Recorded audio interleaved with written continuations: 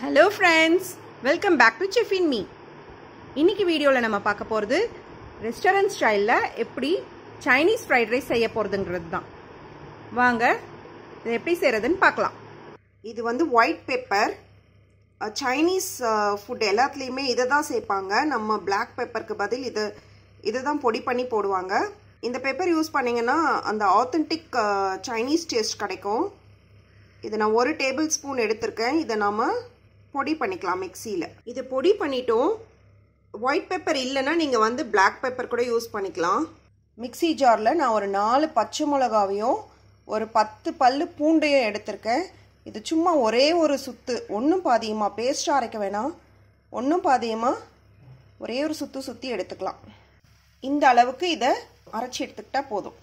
இப்போ நான் பேனில் ஒரு 4 டேபிள் ஸ்பூன் நல்லெண்ணெய் காய வச்சுருக்கேன். 1 கப் அரிசினா 2 டேபிள் ஸ்பூன். ஸோ நான் 2 கப் அரிசிக்கு 4 டேபிள் ஸ்பூன் நல்லெண்ணெய் காய வச்சுருக்கேன். இதில் இப்போது 2 டீஸ்பூன் சர்க்கரையை சேர்த்துக்கிறேன். சர்க்கரை கொஞ்சம் கரைஞ்சதும் தட்டி வச்ச பச்சை மிளகா பூண்டு பேஸ்ட்டை சேர்த்து நல்லா ஒரு நிமிஷம் வதக்கிடலாம். இப்போ இது நல்லா வதங்கிருச்சு, பச்சை வாசனையும் போயிருச்சு. இதில் நான் 2 மீடியம் சைஸ் வெங்காயம் நறுக்கி வச்சுருக்கேன். அதை சேர்த்து ஒரு நிமிஷம் வதக்கிக்கிறேன். டிஃப்ரெண்ட் ஆனால் போதும், பொன்னிறமாலாம் ஆக வேண்டாம். இப்போ நான் இதில் ஒரு 1/2 cup carrot, 1/2 cup cabbage, 1/2 cup capsicum, 1/2 cup beans இது எல்லாம் பொடியாக நறுக்கி வச்சுருக்கேன். இதை இதில் சேர்த்து நல்லா ஒரு 2லிருந்து 3 நிமிஷம் வரைக்கும் வதக்கிடலாம். நல்லா ஹை ஃப்ளேமில் வச்சு வதக்கணும். இது வந்து வேகணும்லாம் அவசியம் இல்லை, கிரன்ச்சியாக இருக்கணும். கடிச்சா வந்து நறுக்குன்னு வரணும். அந்த அளவுக்கு இதை வதக்கினா போதும்.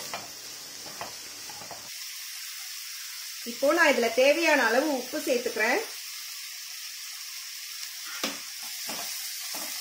உப்பு மிக்ஸ் பண்ணதும் ஒரு டீஸ்பூன் அளவுக்கு வினிகர் வந்து ஆப்ஷனல் தான். வினிகர் இல்லைன்னா சேர்க்க வேண்டாம்,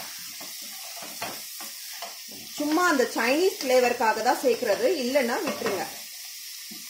இதோட கூட ஒரு 2 டீஸ்பூன் அளவுக்கு சோயா சாஸை நிறைய ஊற்றிடாதீங்க. டார்க் சோயா சாஸ் இது நிறைய ஊற்றிட்டீங்கன்னா ரொம்ப ப்ரௌன் ஆகிடும்.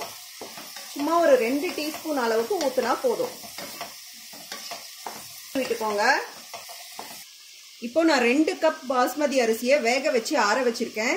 இதுல முதல்ல பாதியை இதுல மிக்ஸ் பண்ணிக்கலாம்.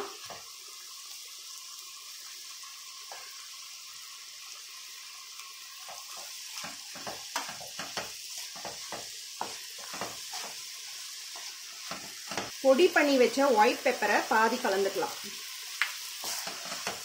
இது எல்லாமே வந்து ஹை ஃப்ளேம்ல தான் செய்யணும். இது நல்லா மிக்ஸ் பண்ணதுக்கு அப்புறமா இன்னொரு ஆஃபர் சேர்த்து மிக்ஸ் பண்ணிக்கலாம்.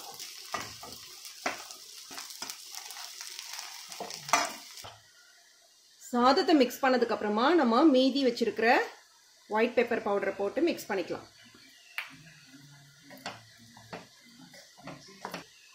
இதுல நாம நறுக்கி வச்சிருக்கிற ஸ்ப்ரிங் ஆனியனை சேர்த்துக்கலாம். ஸ்ப்ரிங் ஆனியன் கூட ஆப்ஷன் தான்.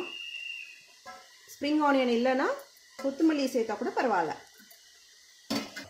அவ்வளோதான் ஃப்ரெண்ட்ஸ், நம்மளோட restaurant style Chinese fried rice ready. செஞ்சு பாருங்கள் ஃப்ரெண்ட்ஸ். பிடிச்சிருந்தா ஷேர் பண்ணுங்கள். செஃப் இன் மீக்கு சப்ஸ்கிரைப் பண்ணுங்கள். தேங்க்யூ ஃபார் வாட்சிங்.